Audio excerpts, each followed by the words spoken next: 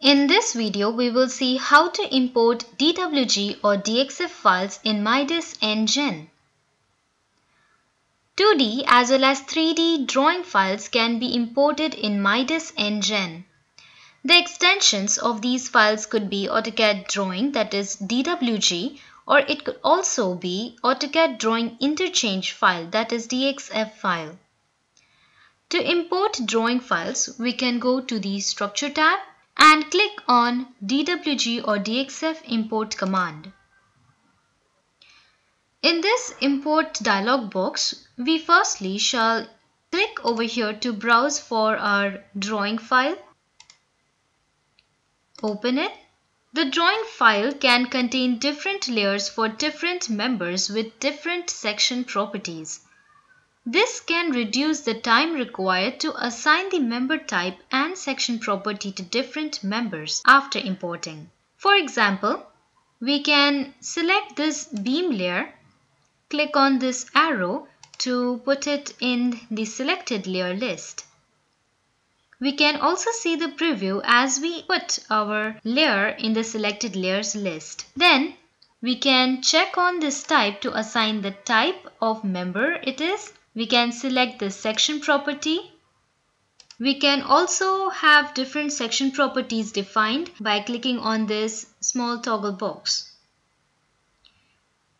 Then we can insert our beam at an insert point, insert plane, which plane it shall be in.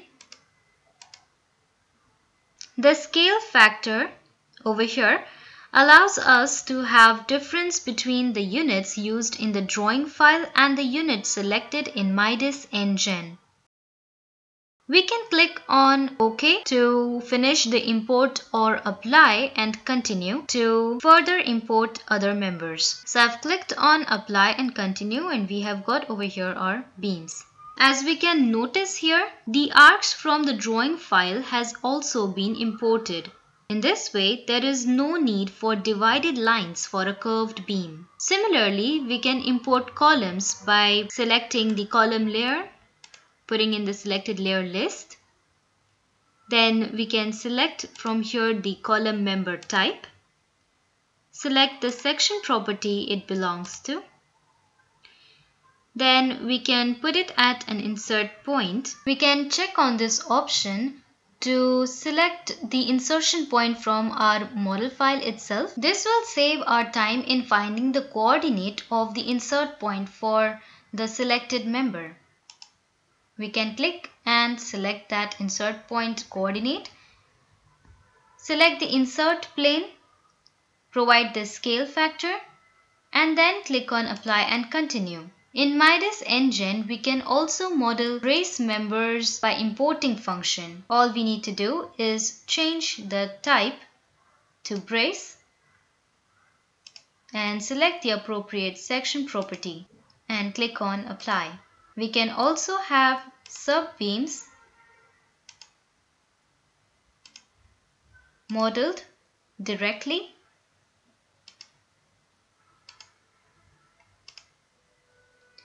And also sub-columns. When there is requirement of openings or application of wall line load on slabs, we can make use of body lines. This makes the editing and loading on our model very convenient. These body lines can also be imported using the same function of DWG or DXF import.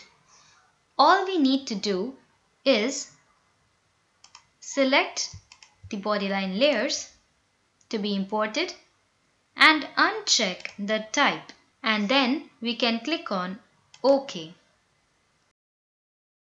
Thus, when it comes to importing DXF or DWG file in MIDAS nGen, we can convert lines, polylines, ellipses, arcs, circles. These all will be 1D members. In MIDAS nGen, we can also create 2D faces using 3D face.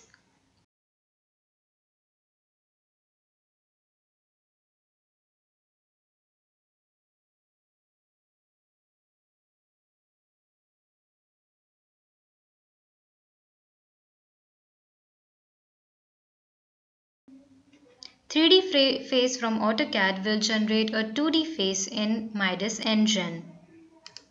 These bodies can be then further converted into members.